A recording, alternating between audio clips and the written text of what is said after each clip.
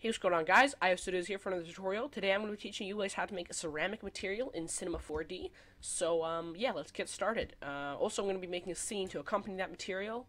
Anyway, let's get started. So we're going to add a plane. We're going to scale it up a bit. And this is just going to be our floor object. So I'm going to make a new material for the floor. Another color. I'm just going to use a floor material I have. You can use your floor material if you want to. Floor material. And, normal map. Yeah, I'm going to use a normal map. So yeah, you can use your material here. I'm just using random floor material I've got. And reflectance, we'll just bring down the specular a bit. To like 60%. Anyway, just a floor material I'm making. Drop that onto there. And set the UV mapping length to 20 and 20. There we go, that's good.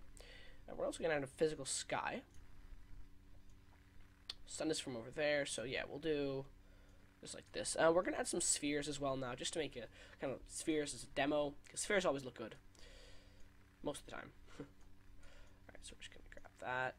And also, we should probably bring the object here, bring the segments, we'll bring that up to 48. Maybe you can even bring it up more if you want to, but I'm just going to keep it at 48. Let's see here. There we go. We'll just make them like that. Control C, Control V, and we're just gonna, I'm just gonna make 3 spheres, because spheres usually look good to show off a material. Unless it's like a rock material, then it doesn't look good. But, alright. You can just Control C to copy them, that's what I'm doing here. Alright. So we're gonna put the last sphere in place here, and then we'll make the actual not porcelain, ceramic material. Sorry. There we go. Alright, position that right in there. I think that's good enough. This doesn't have to be perfect anyway. We're going to move like just like that. And we're going to just drop in a camera. Alright. Now, we'll make the porcelain material. Or, porcelain? No, ceramic material. I keep saying porcelain. I don't know why. Alright, color, you want to set that to completely white. Diffusion, enable it. Luminance, enable it. Set the brightness to 25%. And go to reflectance. Let's add a new GGX reflection.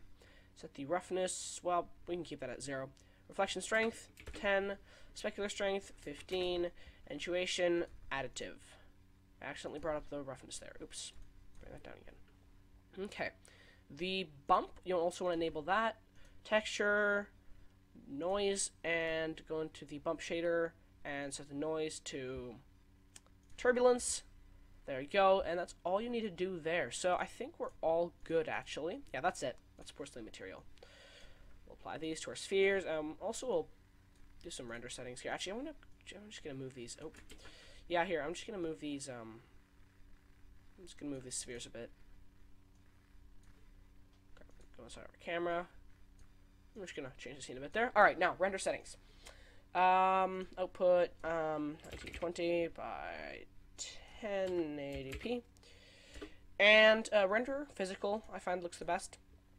Now, optimally, you would turn up your sampling quality to high, but since I do want to show that end result in the video, I'm not going to turn it up to high. So yeah, set that to high when you're rendering for best results, but I'm just going to set it to low right now because I don't want super long render times, and I'm not going to enable what's it called, ambient occlusion or global illumination, because the texture, or the material looks just fine without it. So we're going to render, and yeah, here we are. So you will end up with some hard shadows, but I just don't want super long render times because I'm recording a video, right?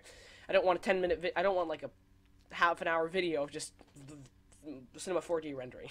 Anyway, so yeah, thank you everyone for watching. I hope this video was helpful. If you have any requests for tutorials, just post them in the comment section below and I'll see what I can do. And, yeah, I'll see you guys later. Bye.